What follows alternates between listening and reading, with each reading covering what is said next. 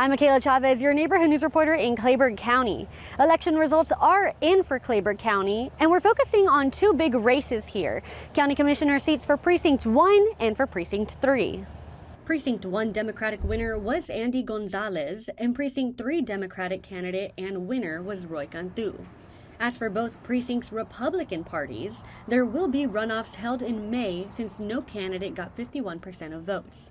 David Rossi will face Robert Rivera for the Republican Precinct 1 seat. Jerry Martinez will face Art Rodriguez for the Republican Precinct 3 seat. It's going to be a good race. It's going to be an exciting race. Yeah, I'm looking forward to it. I appreciate the support I received, and I now need to work hard to get voters out at for the runoff. The winner from the Precinct 3 runoff in May will face Democratic candidate Roy Cantu. With your neighborhood news in Kleberg County, I'm Michaela Chavez, Chris 6 News.